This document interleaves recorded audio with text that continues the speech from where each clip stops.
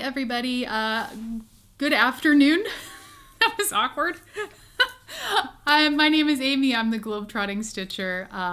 Welcome to my Flosstube channel. I'm so happy that you found us and that you're here today. Today is Monday, January the 3rd, 2022. So happy New Year. Welcome to 2022 to all of you. We made it through 2021. And so we're really glad to be back with you again today. It has been a wild one so far today. We are having some crazy weather in the Pacific Northwest. Just in the last hour alone, we went from a pretty crazy hailstorm on to rain and then to snow that was like flying sideways, and now it seems to have calmed down a bit, but we'll see what else the day holds for us. We've had some really crazy weather overall this last week, but more on that in a few minutes. I did want to just start the video by taking a few minutes or a moment or two to say thank you to all of you. So many of you left kind comments on our last video, both just your very sweet holiday wishes, which of course we really appreciated, but also just your very kind remarks on me sharing what we've been going through in our family and some of the losses that we've had as we've gone through the holiday season. And so just thank you for your kindness. You know, I think one of the things that we hear so much in this community is how much people care for one another and how kind people are to one another in this wonderful little stitchy community. And I certainly felt that over in reading your comments. So thank you so much to everybody for those. So I think hopefully just a few quick updates on what we've been up to since the last time we were with you. Which wasn't too long ago, but you know, when it's the holidays, a lot of stuff happens. So obviously we had Christmas and New Year's. And so as we were heading into Christmas, you know, I've told you all about, I'm the family baker.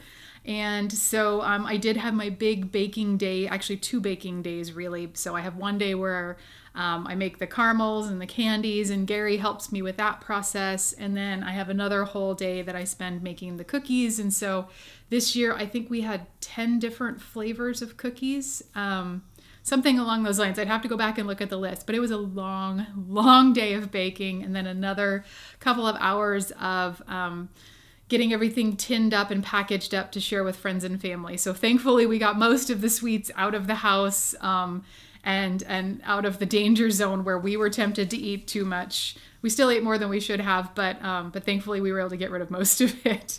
So so that was fun. We had a really lovely Christmas. So Christmas Eve we spent with my family, and that's always a fun time. And then Christmas morning, Gary, my folks were coming over Christmas Day, so I stayed home to kind of get things ready for them to arrive. But Gary and his son went up to see his mom. And so those of you who've been watching us for the last several months know that Gary was stitching that beautiful design called To Market by Hannah's Needlecraft. And in our last update, we showed you the fully finished and framed version of that. And so that was a Christmas gift for Gary's mom. And so he took that up to her Christmas morning. And I think she wasn't quite sure what to make of it when she first opened it. And when she realized that Gary had stitched it and that it was a handcrafted piece of art, I think she really began to appreciate the work and the workmanship and just the beauty of what he had done. And I think she's really, really enjoying it. So, so that made it to its new home, and I think it's going to be really well loved there. Other than that, yeah, we had a quieter but nice Christmas. It was quite fun. Like I said, my folks came over and had dinner with us Christmas afternoon, and we tried something new that we've never done before. So our British viewers are very familiar with Christmas crackers. Christmas crackers, that's a very British tradition at the holidays. And I work with a lovely British woman who happened to be back in Seattle very briefly at the beginning of December, and she had brought me some Christmas crackers as a gift. And so I thought, well, how fun would it be to bust those out during our family Christmas dinner? And so we did that. And for those of you who are not familiar with Christmas crackers, it's like a little wrapped cylinder with kind of, you pull the ends apart and it makes a big popping noise. And then depending on the cracker, you know, it might have like poems or jokes or riddles or things like that inside. I know some of them have like paper crowns. And so a lot of times you'll see TV shows or movies where at Christmas, the British people are wearing like their paper crowns. So a lot of times those will come in Christmas crackers. Ours had some funny jokes and tongue twisters in there. And so we really enjoyed that. And we actually had so much fun telling the terrible jokes to each other that were in the crackers that I think we're going to continue the tradition in future Christmases. But for those of you who are from the UK and that crackers are a part of your annual tradition, you'll have, I think, probably a good laugh at my expense, because I had a very American interpretation of what Christmas crackers were until we actually did them. So in American English, crackers are like what the British folks would consider to be like a savory biscuit. And, you know, so it's a snack. And in, yeah, it's a snack. And in British English, obviously crackers is more like a firecracker. And so literally up until the first person opened their cracker, I was expecting like little savory biscuits to come out of these packages, and there are no biscuits to be found. And I very quickly learned how mistaken I was. So it was kind of a fun surprise, but yeah, we really enjoyed that. Anyway, the day after Christmas, so like I said, we had a lovely Christmas. Day after Christmas, actually Christmas night, we started getting snow. And it's not typical for us to get a lot of snow here in the winter at any time, but especially around Christmas. If we're going to get it, it's usually later in the winter. It's snowing right now. It's snowing right now. And so Christmas night, it started snowing. It snowed through the night. And when we woke up the morning after Christmas, we were snowed in. We had 4 or 5 inches of snow on the ground. And so, and then again, if it does snow here, it's usually a small accumulation and it melts off really quickly. And so you don't usually have more than a day, at most, where you're kind of prevented from getting out of the house. And a lot of times you can get out of the house later in the afternoon because it will melt off. But our temperatures just plummeted. So we had this pretty significant accumulation of snow, and then the temperatures just dropped. And so we spent most of this last week below freezing. So our daytime highs were in the low 20s. So for those of you who are on Celsius, that would be like -4 or -5. And then the nighttime lows got down into the teens. So like -10, -9 kind of degrees Celsius. So really, really cold. We had a number of folks locally that I was seeing on our community Facebook page. Their pipes were freezing and like breaking, and it was a real problem because we don't have those kind of more extreme cold temperatures. We don't tend to have the insulation isn't as good on our pipes. They're not buried as deeply as they are in parts of the country that are used to colder temperatures. And so it was really brutally cold. And then midweek, we got more snow on top of what we already had. So we've been kind of housebound up until yesterday when it started to warm up and things started to melt out. But it made for a nice quiet week between Christmas and New Year's. Gary and I, we had a nice quiet New Year's at home here with the dogs. It was just the 4 of us. Normally we have a big New Year's Eve party, and we had decided to postpone that this year, not to do it again, because with the new variant going around, we just didn't want to risk it. So it was just the 2 of us, and with all the snow, it probably wouldn't have been safe for folks to come over anyway. So that's kind of what our holidays have been like. The dogs love snow, so Bear and Sophie over the last week have gotten a lot of really fun romps in the snow, and they've enjoyed that quite a bit. But I will look forward to walking them in warmer temperatures now that things are starting to get more into our typical range. Other than that, kind of being housebound and off work gave me an opportunity over the last week to do a little bit of organizing and kitting up. So I have kitted up most of the projects that I'm planning to start in 2022, and that was really fun to kind of make some decisions and get those things ready to go and in project bags, and so that I'm looking forward to, and looking forward to sharing all of those with you throughout the year as I start them. And then I've also been doing some kind of reorganizing of my crafting spaces. So a little bit more about that later, but I don't have a crafting room. And so I tend to kind of stash little bits and pieces of things. You know, there's some things in the buffet in the dining room and some things in the linen closet and some things in the bedroom closet. And there's just, whenever I'm going to do some crafting, I kind of go here and there and everywhere to kind of pull all the pieces that I need together. And so I did a little bit of reorganizing of some spaces, and I think I'm going to have a little bit more of efficient storage going forward. So I'm looking forward to that this next year. So anyway, I think that's enough of an update for now, a little bit more than usual. Let's get into some of the stitchy stuff.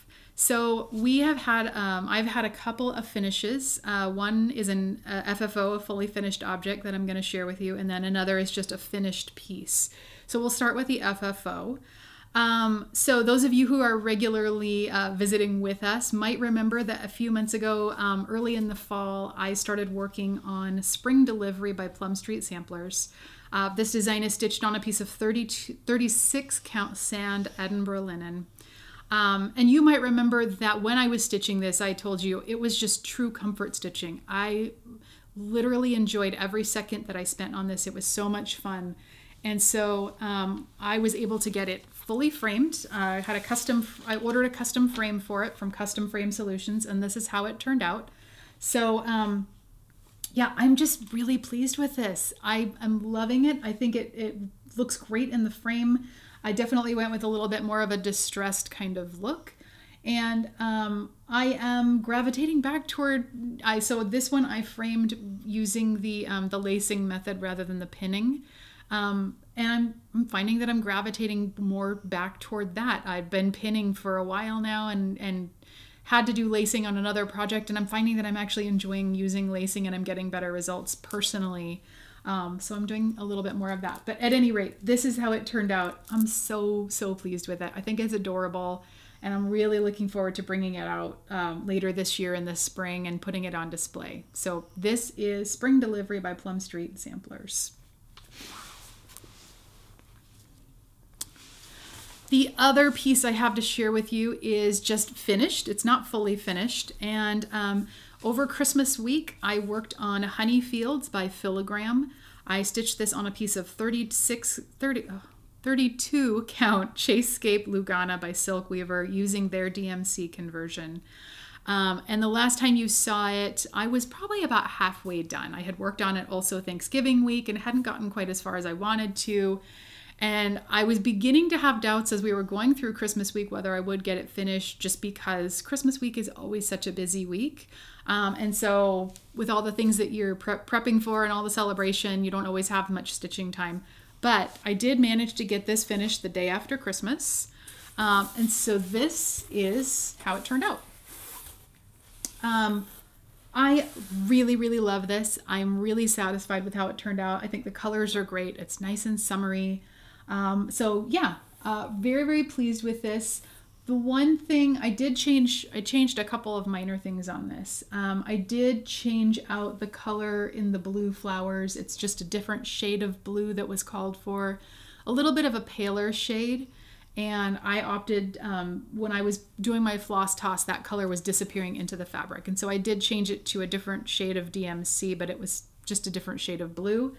The other thing that I ran into is that any of like the white daisies or the white bee wings that are stitched, just because of the modeling and some of the lighter tones in the fabric that I chose to use, in places those stitches were just disappearing a bit. So I did do a pale gray back stitch on those that was not called for in the chart. But otherwise, this is just as called for, and I'm really pleased with it. So I do have, there is a companion chart that goes along with this that I have. I'm not planning to stitch that this year. So what I think I will do is order, it's the same dimensions, same stitch count. So I think I'll order 2 of the exact same frames and go ahead and get this one framed up. And then I'll have the matching frame for the companion piece when I stitch it, probably next year. But anyway, for now, that is my finish on Honey Fields by Filigram.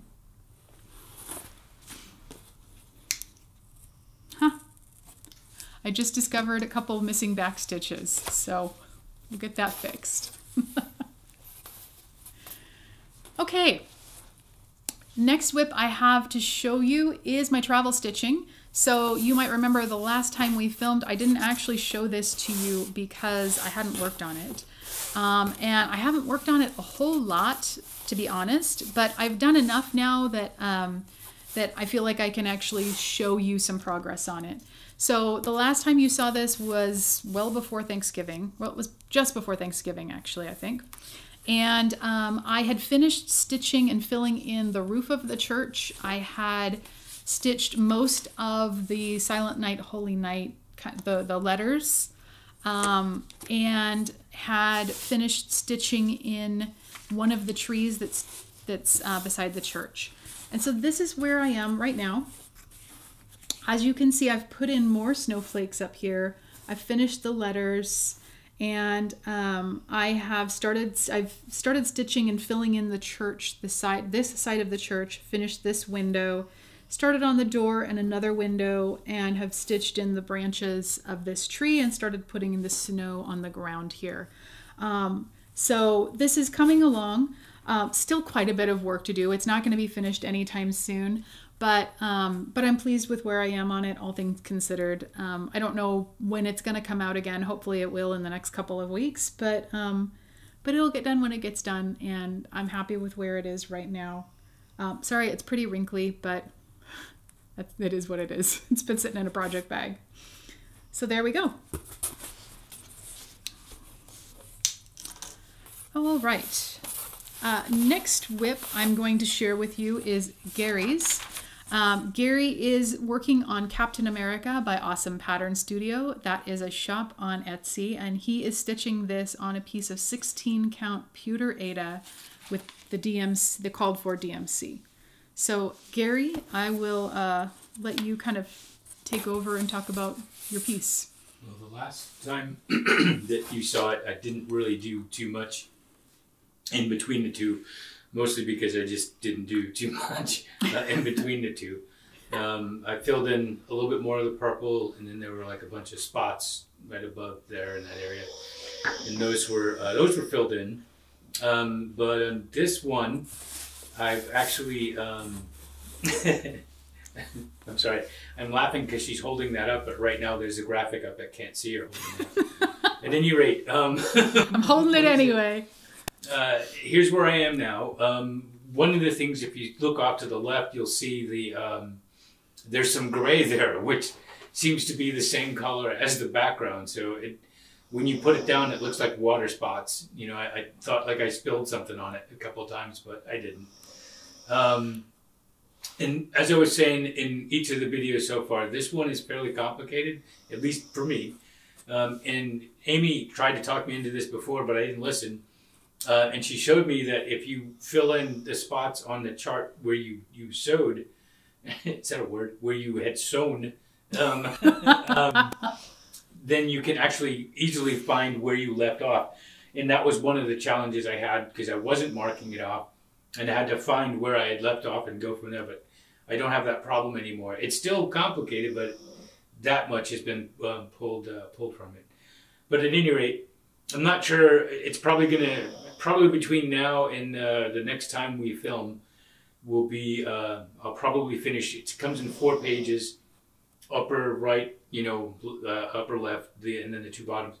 That's the upper right, yeah, upper left rather. Anyway, it's the upper corner one, and that should be done. That corner should be done by the next time that we film. Speaking of which, we had a comment that was wondering why there's a delay in between the time that we broadcast. A lot of it has to do with me because I do a lot of editing. I could do all of the editing right away and I could get the videos out, but right now we're on a 2-week release schedule. So sometimes we go beyond that depending on what's taking place, but generally speaking, we probably won't release anything sooner than every 2 weeks. What I will try to do, though, is stick to the every 2 weeks, even though, you know, stuff happens, like you fly away and you don't have a laptop. We'll try to stick to that. But There's a lot of editing that we do to these. Every picture that you see every picture that you see, really, I took. It doesn't pay to go to the sites and download images, so I just go out and take what I want. So I edit those, I edit the video. The audio is also an issue because I have to pull the audio from this camera that's me, which sounds horrible, but I have to make it sound somewhat decent. Anyway, there's a lot of editing involved in this. And I would say there's a good 4 or 5 days of editing. So with that said, I'll try to stick with, at least a 2-week schedule. But I don't see it happening any quicker than that because I have to do other things. And the biggest point of all is we're not getting anything for this. We're not getting any money. And it's not that we want the money. I enjoy doing it. Well, we want the money, obviously, but I enjoy doing this. She enjoys doing this, so that's why we're doing it. But we don't get paid at all. And what we're thinking about was if somebody asked maybe if we could do a behind the scenes, because it takes me about, just as another point of information, it takes me, depending on how things are, it could take me anywhere from an hour to 2 or maybe even 3 hours just to set everything up so that we can record. I got one camera here, one camera there. There's 5 lights, I think 6 eyes. There's 6 lights. There's one mic, which again, I'll get to the audio later. I'll mic myself, I guess. But at any rate, that's why. It's because there's a lot to this, and we both have other stuff that we have to do. It's equally as important. So maybe this one has fallen off a bit more than we should have let it, but we'll address that moving forward. So I hope that answers your question. Yeah, I think that was well done. And I think the only thing good job, you. Awkward. No, I think the only other thing I would add to that is what I think a lot of folks don't realize is that Gary does digital media, photo and video and production. That's what he does professionally. And so the editing work that has to go in to, all of these different pieces to put a video together, there's a lot of behind the scenes and all these other components that go into it that don't go into your typical Flosstube video. And so he has to fit in the work that he does on these videos around the other things, the other projects that he has for his business and that he has professionally. And so obviously anytime you're dealing with your profession versus what you do on your side time, your profession kind of has to take priority. And so I think that's another piece of that puzzle that he's kind of got to work around that. But yeah, I know folks are used to a Flosstube video. A lot of times people will film it and post it the same day or post it within 24 hours if they've got some edits to do to it. But these videos tend to be a little bit more heavily edited, and so that's why. But thank you for the question. I think that's probably a question that a lot of folks have had over the course of watching our videos, and so I think it's a good one for us to let folks know about. Okay, so we have one more whip to show you today before we move along, and that is my full coverage project. I've spent the last week working on Rose Trellis Inn by Heaven and Earth Designs. I am stitching this on a piece of 28 count white Lugana 2/1 using a combination of tent stitch and continental tent stitch and half stitch. So the last time you saw this, I was about, I think, halfway across, a little over halfway across. So there's like a center tower in the inn, not a center, but there's like a tower in the inn, and I'm in like the middle section of that tower. And I was also in the middle of, there's like this cornice that goes across the top. And so I was kind of halfway through stitching that. And I had started, you could see sort of the curve of the window in that part of the tower starting to show up.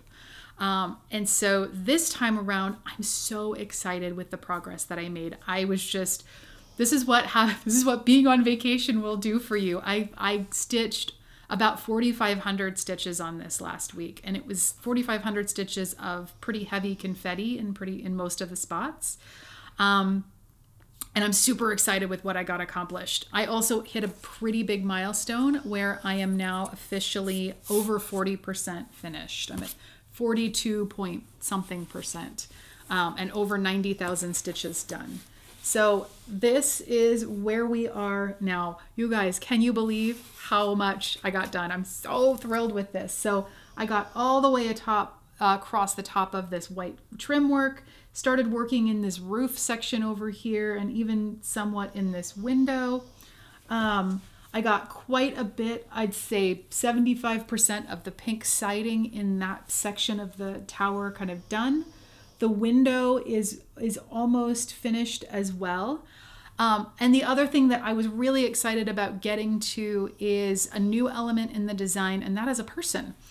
So in this window, it's still being stitched, so it's not entirely clear what it is, but there's a woman who is dusting in the window. And I can already kind of see her features emerging. I'm really interested to see how well she shows up next time. I think because of the number of stitches that you have to work with, some of the detail, obviously, it gets a little bit blobby. One of the things that's interesting is you may have noticed throughout the design, there's these little like kind of balls of light. They look like will-o'-the-wisps, and I always thought they were. And then I was recently looking at the original artwork for this design, not the mock-up. And I realized that these little trailing wispy things that I always thought were will-o'-the-wisps were actually like little fairies with wings. And it does not translate like that at all into the stitched piece, just because you don't have enough stitches to get that level of detail. And I have a feeling that as the people begin showing up in this design, they're probably going to be a little bit blobby. But I'm curious to see how blobby they are versus how much detail, and if you can actually tell it's a woman dusting, or if you can just tell there's a person in the window. So we'll see. Regardless, I'm so excited with how this is coming on. I really love it. I think it's just absolutely beautiful. And I'm so delighted with how this is coming on. And I did a quick look at where I was this time last year with it. And boy, if you don't think you're making any progress, it's good to have those records of where you were prior to show you just really how much work you've accomplished. So that's that.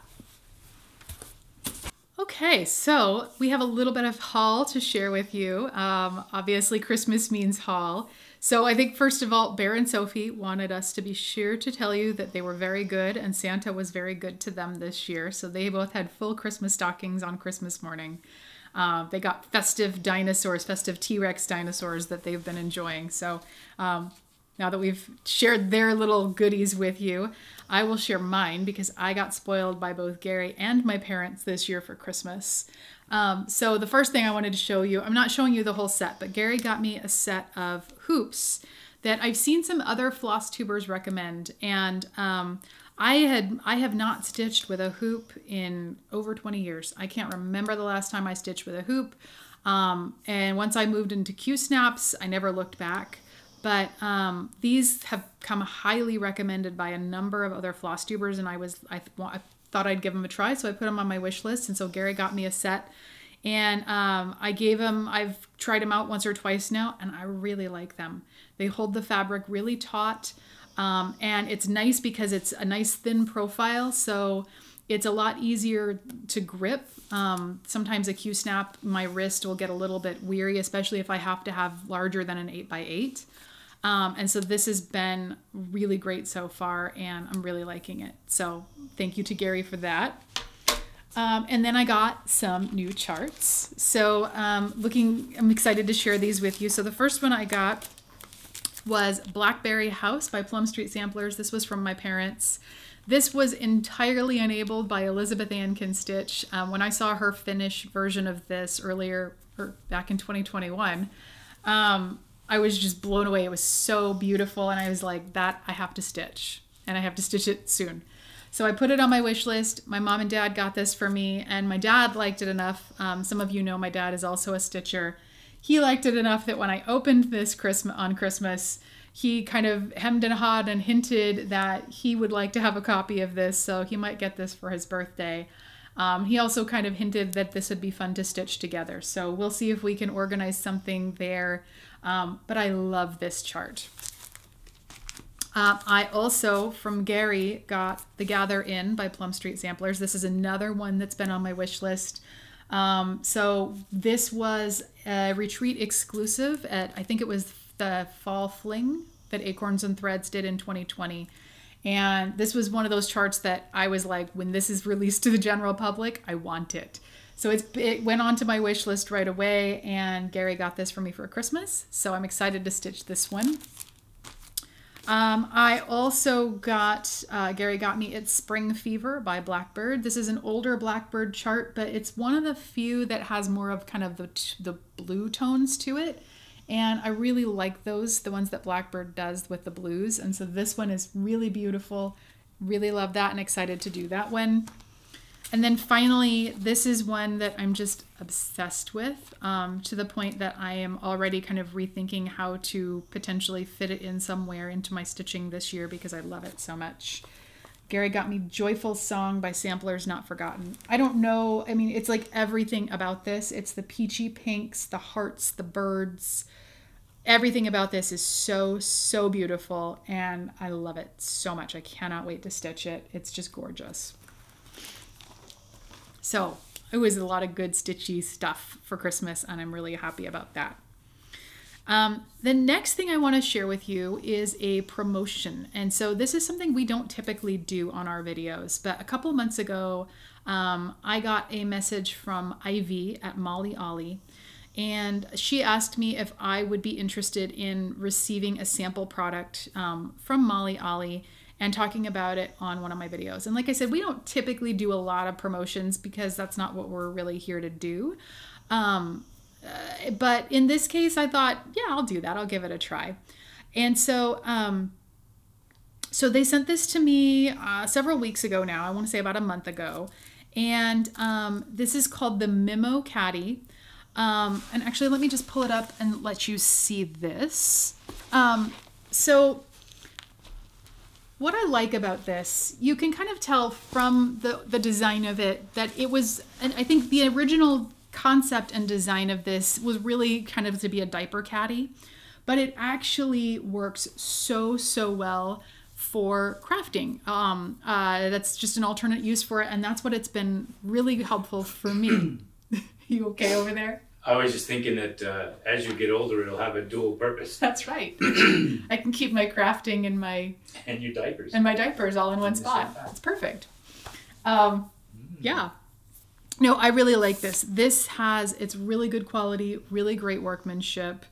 It's nice and soft. The manufacturer, this is all chemical free, and it is a small business. And I like it. It also holds its shape really well, even when it's not like filled out with all of the stuff that I have in it. So really nice. It's also really thoughtfully designed. It's got great little pockets and Velcro kind of walls inside the main area here. So you can you've got a lot of versatility as far as how you use the space on the inside and how you separate or don't separate that based on how you want to use it. So that's really nice. It's also got like a zippered pocket on this side and then little pockets of differing sizes all around the other sides. So you can slip little bits and pieces of things in there. And so I wanted to share this with you. We'll include a link in the description box below. Again, this is the Memo Caddy by Molly Ollie. It's available on Amazon. I believe it's really quite a reasonable price, especially for the quality that you get with this. But I was telling you earlier that one of the things I've been doing is kind of reorganizing my crafting supplies and my crafting space because I don't have kind of a central location for everything. And so when I get ready to frame something or finish something into a pillow or do any kind of crafting at all, I'm kind of gathering bits and pieces from all over the place. And it just kind of makes it the process less enjoyable. And so this, especially considering it's not huge, it has a lot of capacity. And so how I've chosen to use mine, I have one compartment that I've set apart for some of my finishing fabric. This is not all of my finishing fabric, but it's a good percentage of it Granted, if you're a quilter or you're somebody who has mountains of fabric, this is probably not going to do it for your fabric. But for somebody like me who's got kind of a limited fabric stash, this is perfect for being able to kind of keep all of that or most of that in one place. I've got another compartment here where I've got like my finishing trims and some, you know, my Lady Dot trims and kind of some finishing supplies there, some ribbons and things like that. So that's really great. And then over here, I've got a whole section where I'm able to keep my framing supplies. So I've got my point driver and some sticky tape and my some scissors and, you know, all these other little things. And then, like I said, I've got all these little pockets around the outside where I can keep things like buttons or covered button kits, charms, and safety pins, like my vintage safety pins. And in this pocket, I'm able to keep some of my like other small things that would easily, you know, could easily fall out and get lost. So some threads and some other stuff like that. And so this has just been so useful for keeping all of those little bits and bobs and odds and ends that you kind of need to pull together and use for your crafting. And I've still got space where I could throw in like my tacky glue and my hot glue gun and some other things that are still going to get put in here. But it's been so nice since I've had this to be able to just, when I'm ready to do something, whether it's, you know, like a couple of the pieces that I've framed in the last month or so, grab my little caddy here and go to town, and I'm not having to grab from all these different places. It's all in one spot. It's compact. It's tidy. I know it comes in a couple of different color options. I liked the aqua and gray. I thought that was really pretty. So, like I said, we'll include a link into the description box below, but if you are looking for some organizational solutions, this is a fantastic option, and I would really encourage you to check it out. It's been really fun to kind of figure out how I wanted to work with this and how to use it in an effective way, and I'm thoroughly pleased with it. Okay. So I think that kind of does it for us. We're going to wrap up by just talking about what we're going to be working on for the next couple of weeks before we come back to update you. So the first thing is I'm going to spend a week on my Floralia sampler. And I'm really excited to get back to that one. I will be pushing to finish page 3, and that will put me at the entire top half, or the 50%, over 50% mark of completion. So really looking forward to working on that design. Then after I work on that, I will be getting back to my Fancy Lady, which is Royal Holiday. And as many of you know, I am doing that as a stitch along with Sarah, the Stitch Addict on Instagram, and then Lynn, the Lancashire Stitcher. We have also, it's been really fun. I think a lot of folks had been kind of waiting to start that design during the holidays or around the new year, because we've had some folks that have joined the SAL recently. And so I'm so excited to see a few new folks jumping in. So in our last video, I mentioned that Nancy Duquette had also started her piece recently. And then the Scottish Stitcher has started stitching on this. And then also we have a gentleman who is in the mix now, and that's Andreas Schweikardt. So it's... You the man, Andreas. Yes. I'm not doing that. You the man. Yes. So if you love this chart, if you have it in your stash, if you've been thinking about doing it for a while, what better time than to jump into the pool with all the other folks that are just getting this started, so we can watch your progress and cheer you on. It's been really fun to see people updating Instagram as they're getting going on this. So I will spend some time working on that as well over the next couple of weeks, and hopefully we'll get some time to put into my my Country Cottage Needleworks Silent Night that is not loved as much as it deserves to be. And then finally, Gary will continue to plug away on Captain America, and as he already said, he's going to be trying to get that top page finished that he's been working on. There's only 3 stitches left. But... It's still questionable whether he's going to do it. I should be able to get it. So that is it for us today. Thank you so much for coming to spend time with us. We really appreciate those of you that come back video after video to hang out with us and leave comments. We really appreciate it. If you are new here, belatedly, I should have said this at the top of the video, but welcome. We're so glad you came to check out the video. We're so glad that you decided to see what we're doing here. We hope you liked it. And if so, we encourage you, if you haven't already, hit the little bell notification so that you get a heads up when we post a new video. We hope you'll subscribe. You're always welcome to send us an email between videos at globetrottingstitcher@gmail.com. And you can follow my progress between videos at globetrotting_stitcher on Instagram. So that having been said, stay well and safe, keep stitching, and happy 2022 to you. I really hope that this next year holds much better things for all of us than 2021 did. So take care. Bye-bye.